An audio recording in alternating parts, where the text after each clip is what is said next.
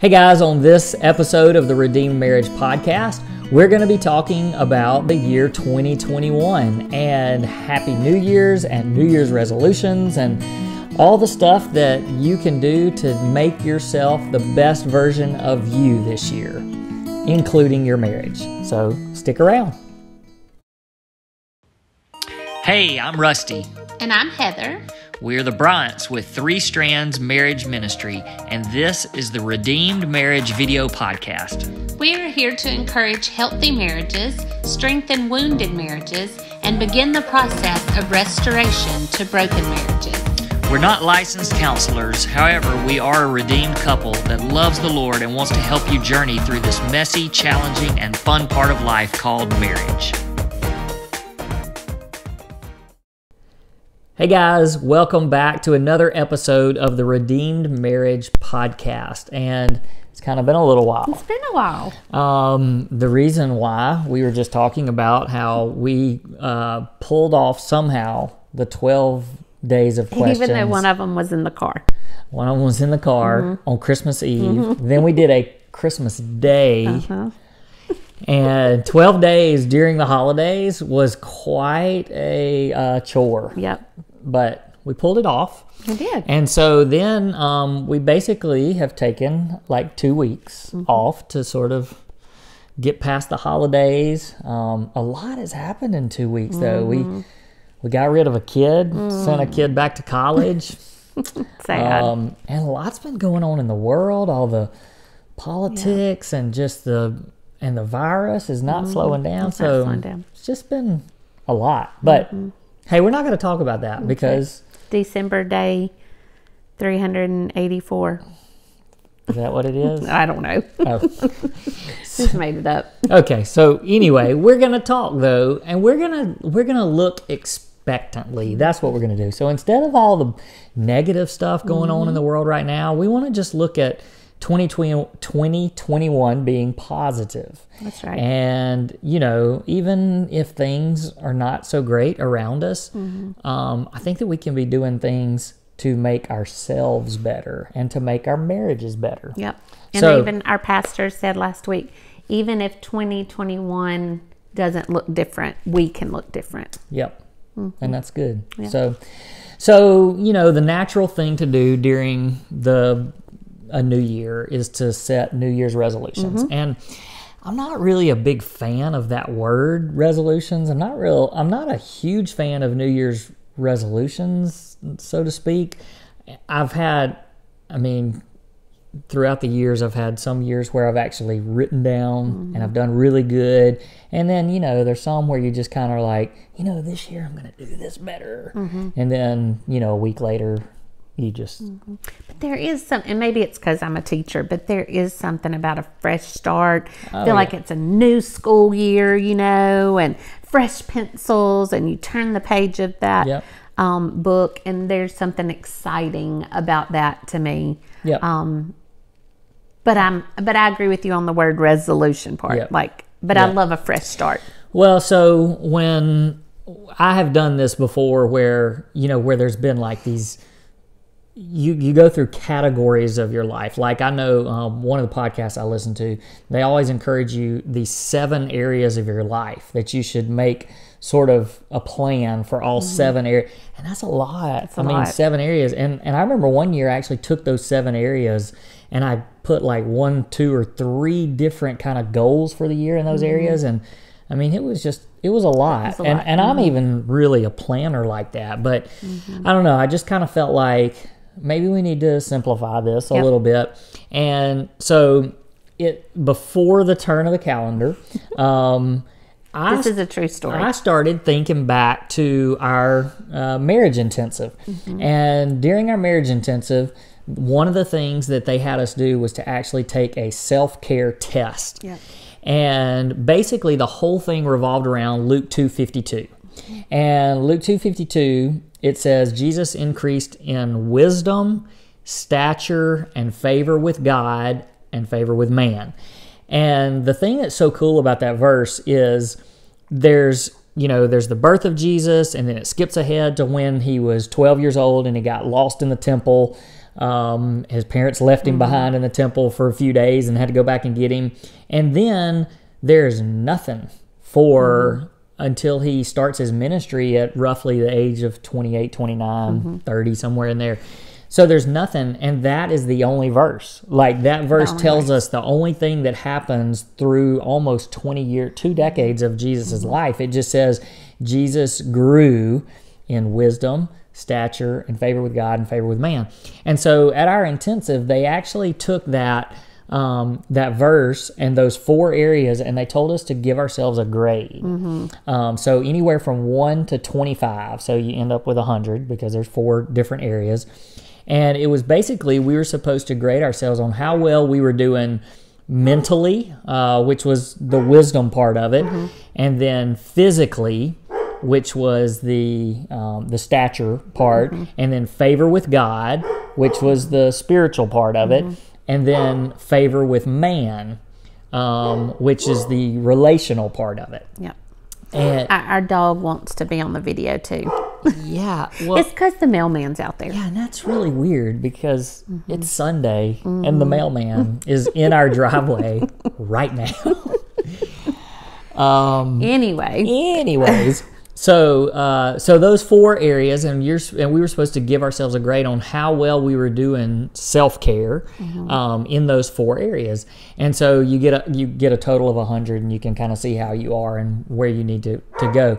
And it also allowed us the opportunity to kind of make a plan for if you weren't doing so well in one of those areas, what are some things that you can do to make yourself, a better version of yourself in those areas. Right.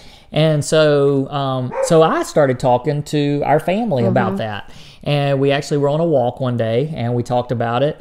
And we just talked about how that was the only thing that we knew about Jesus during that time period. And hey, if it was good enough for Jesus to grow in those 4 areas, then it's good enough for us to grow in those 4 areas. And so I challenged my family to make some goals, some New Year's resolutions, if you will, in each one of those 4 areas. And then... Before that, I challenged my small group with it. I texted I lead the junior and senior girls, and I texted them and said, hey, Rusty challenged our family with this, and I wanted to challenge you with this. So you look smart too. I gave you credit.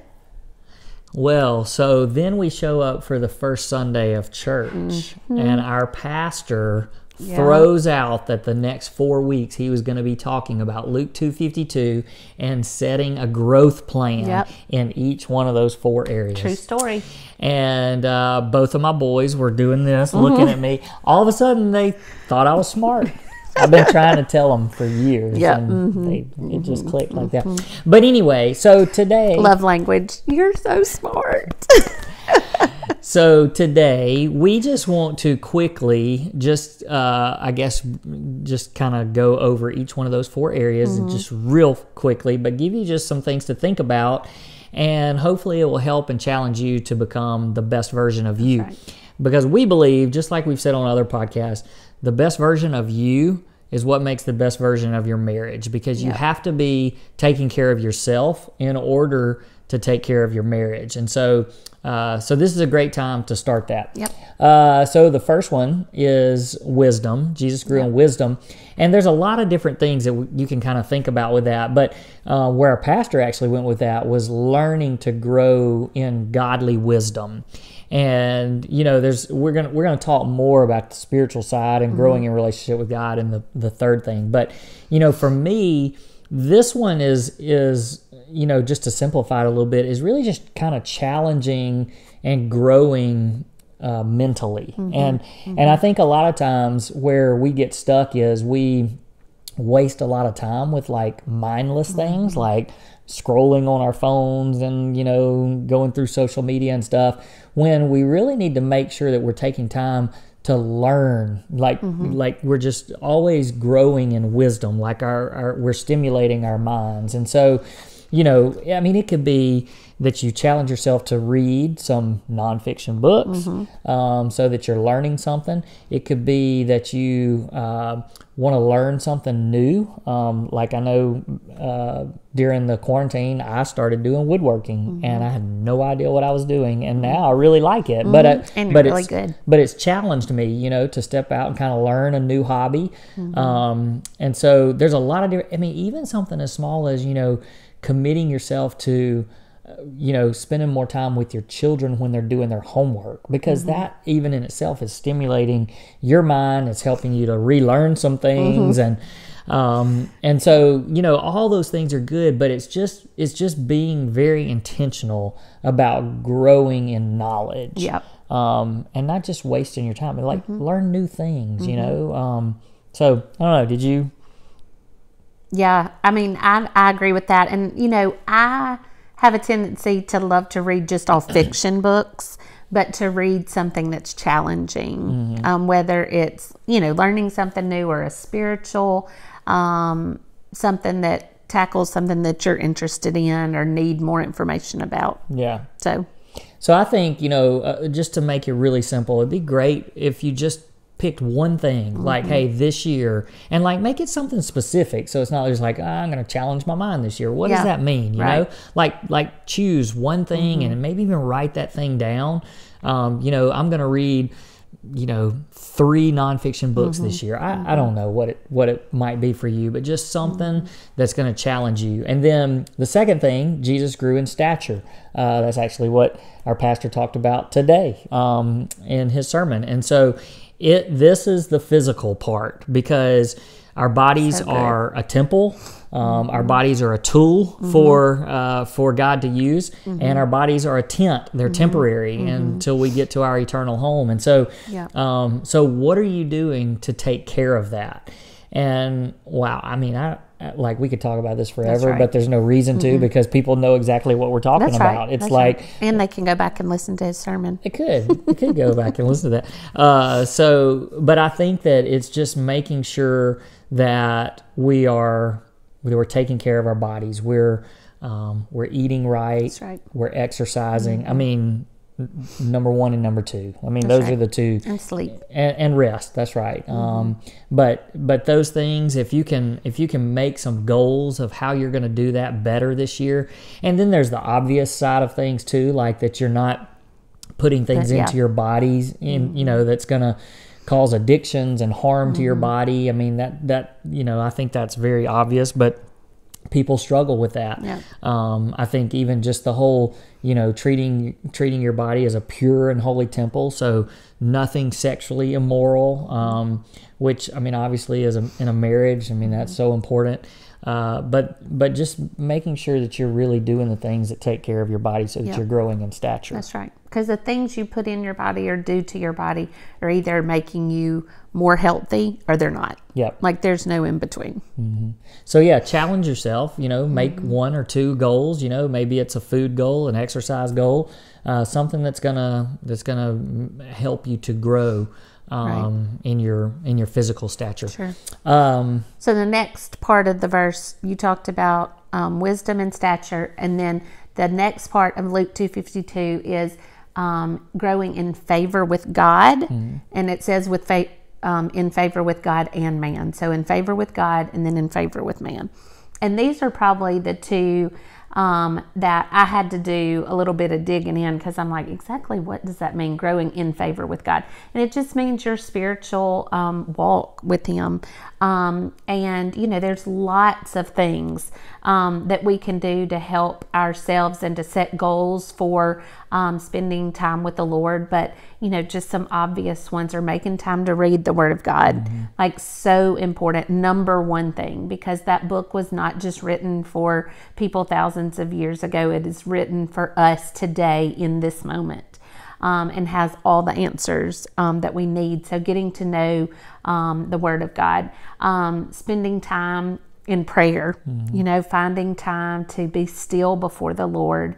But I have to, for me personally, I have to make goals of I'm going to do this, this, and this. And to me, and I think something that is a very good practice to do is memorizing scripture. Just memorizing a verse at a time. Like, I don't memorize more than a verse a week. Memorize a verse during that week, and you think, oh, I got this verse on Monday or Tuesday. But taking that verse all week long and saying, God, what are you trying to teach me today through this verse? How can I apply this verse to my life? And I love to memorize passages because they flow together really well. So like right now, I'm memorizing Psalm 34. I've memorized Psalm 139. If you've never memorized scripture before and need somewhere to start, that's an amazing one. But just taking those verses and applying them to your life. So memorizing scripture, reading the Bible, praying, and just being purposeful in those things, and maybe even getting a mentor. We've talked about that before. Getting a mentor. These are just some ideas that that you can have to help in your growing in favor with God, deepening your relationship with Him. And then the last one is favor with man. So those are your relationships. And those are relationships with the people that you work with, the people in your family. Of course, the people in your family come first, and then the people that you work with and your friends, people that you do life with. And I think the biggest thing for me, and since we're doing a marriage podcast, it's how can you grow in favor with your spouse and things that you can do to help your marriage. And some of the things we've talked about in our previous videos on things you can do to help your relationship grow. Of course, you have to focus on yourself and not try to fix your spouse, but focus on becoming the godly man or godly woman that you're supposed to be and that other person deserves. And then also, like you said, with the self-care, making sure that your part of the marriage you're working towards. But just also, gosh, there's so many in this area, like with love languages, loving your spouse well, the way they need to be loved and not necessarily the way that you want to be treated. So you have anything you want to add to that? No, I mean, obviously that one is one that every time we do a podcast, we're talking about, the favor with man or just the relationships. And so, I think it's just if we're just sticking to, hey, what is one thing that I really want to set as my goal, and maybe that's what it is, in even in your marriage, that you're just trying to think of, all right, I just need to say, this is the one thing that this year I am gonna do a better job. This is my plan. This is my growth plan in this area. And so I like that our pastor has been using that word, the growth plan. And so, what is your growth plan for your marriage? And maybe it doesn't need to be one thing. Maybe it needs to be 2 or 3 or 4. But, just to not get yourself overwhelmed with, well, I did 1 good, but I didn't do 3, 4, 5, and 6 good. Well, and if it's one thing, it could be putting your spouse before yourself, putting your spouse's needs before your own. Yeah, that's good. I think it's a broad one, but it's an easy one to put feet to. Yeah. So I think, obviously this was not 100% talking about marriage today, but we talk so much too about how self-care is so important. And you have to take care of yourself in order to be the best version of yourself for your spouse and for your marriage. And so as you go into 2021, think about these 4 areas that Jesus grew in. And at the same time, you figure out how you can grow in each one of those 4 areas. And I think that if we all do that, then 2021 can be a better year. That's right. And can be a productive year. That's right. And a year of growth. And that you look back and see, that was a year that my marriage changed for the better. Yeah. And so January is a great time to do that. Just like you said, it's hitting the reset button. It's starting over. Fresh page. Fresh page. So yeah, thanks for watching, and hopefully you will share this, you will like this, you will comment on this, and let us know if there's anything we can do to help. Yep. And we'll be back next Sunday. Till next time, see you later.